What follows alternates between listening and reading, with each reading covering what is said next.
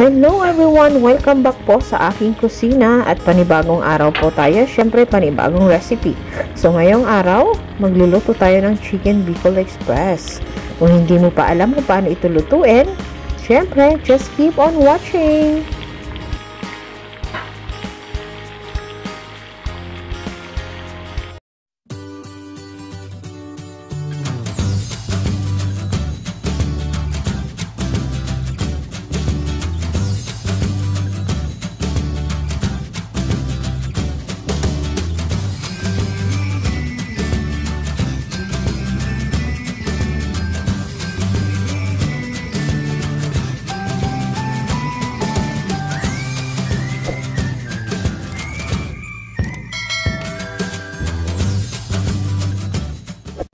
So, let's start guys. Una natin gagawin, papainit po tayo ng ating skilay or kawali at lalagyan natin yan ng konting mantika.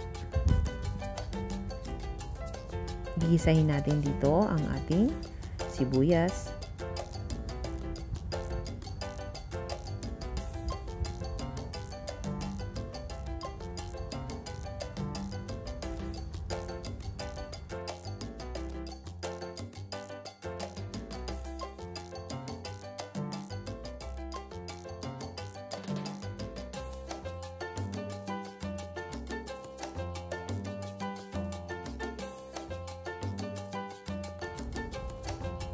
Then, ilalagay natin ang ating garlic. Pasensya na kayo guys, medyo nag-blurry po ang ating camera. So, gigisahin po natin yan.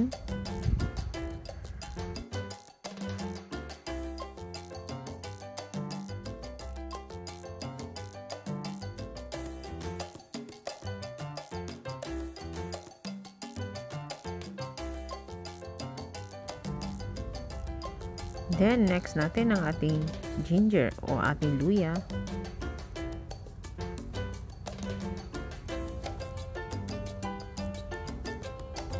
Gigisahin natin hanggang sa ating sibuyas ay maging translucent. At kapag naaamoy, amoy nyo na po yung mga amoy ng ating mga sibuyas, bawang at luya. Yan.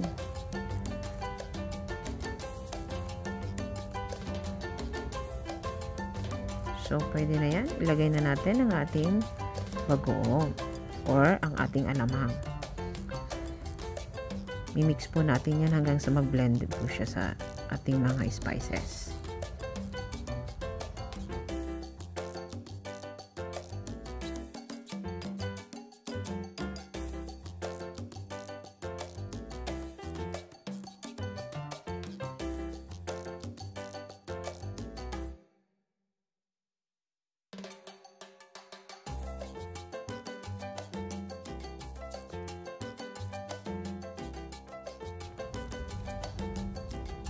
At this moment, pwede na nating hulog ang ating chicken.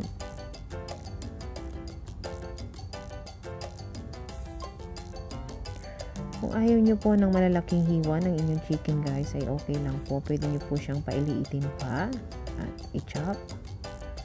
1 to 2 minutes po natin itong parang ipapan fry natin ang ating chicken kasama ng ating maginisa.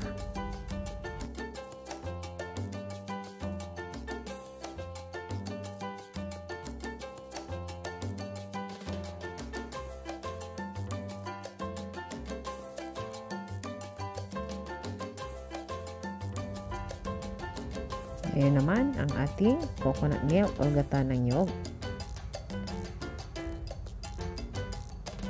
Isisimmer po natin ito sa mahinang apoy ng 20 to 30 minutes or hanggang sa lumambot po yung ating manok.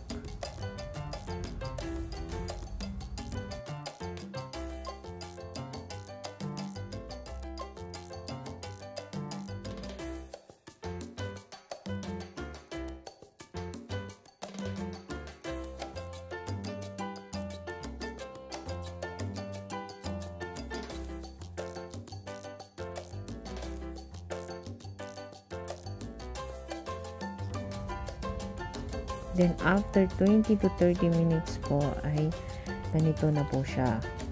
Nagteka na po yung kanyang sauce. Ilagay na natin ang ating siling labuyo at yung chop natin na siling pansigang. Kung gusto pong dagdagan pa yung siling labuyo ay pwede naman po para talagang mas maanghang pa. So ngayon pwede na nating iserve ang ating chicken Bicol Express.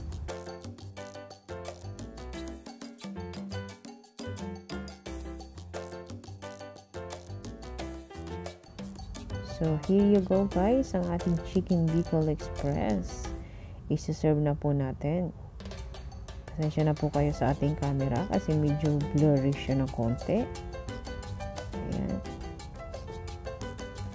Ang recipe na ito ay sobrang dali at talagang sigurado ako magugustuhan po ng inyong buong pamilya. Maanghang nga lang pero kayo na pong magbahalang magtansya sa anghang niya. Ngayon, lagyan natin ng chopped onion leaves. And then, of course, kain na tayo.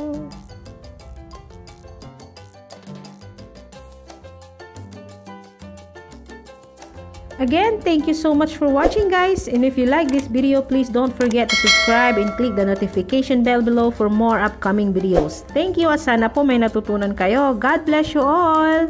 Bye!